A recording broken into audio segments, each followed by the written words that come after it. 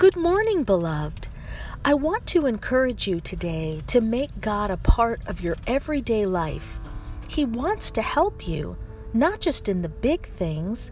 He wants to help you when you're cooking dinner, driving in the traffic, doing your schoolwork, in everything you do. But God will only be involved in as much of your life as you allow Him to be. A lot of Christians have God in a Sunday morning box. That's when people go to church. That's when they pray and think about God. Then they go out during the week and they don't really include God in their lives.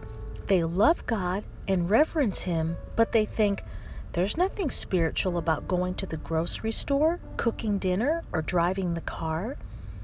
When you keep God in this box, you'll miss the blessings and favor He wants to give you.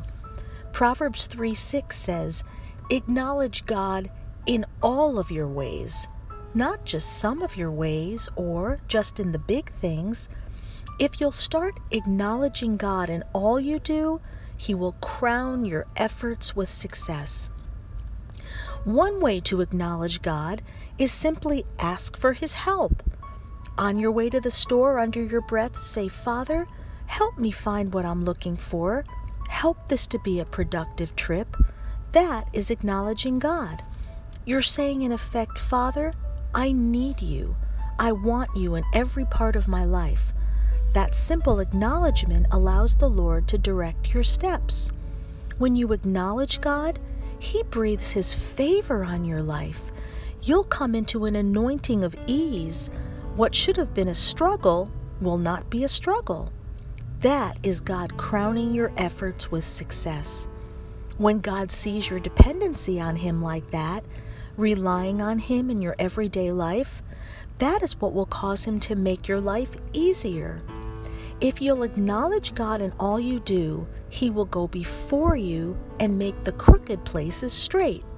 This is what Isaiah 45:2 says, "I will go before you and level the mountains to make the crooked places straight."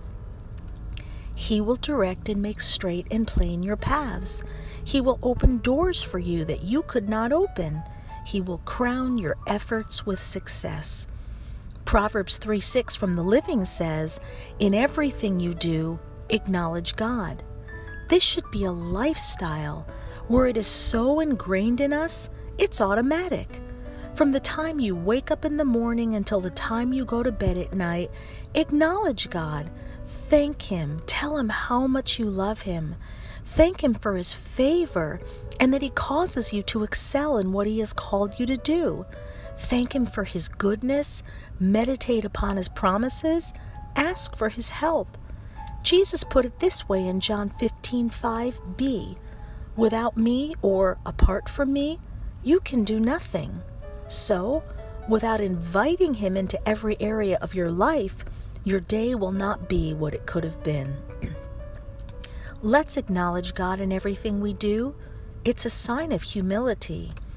God will move heaven and earth to get you to where you're supposed to be. Father, I thank you that because we depend on you today, you will bless us and increase us. You will cause us to bear much fruit. You will make us more productive. We will get more done in less time. You will make our lives easier. You will take us where we could not go on our own.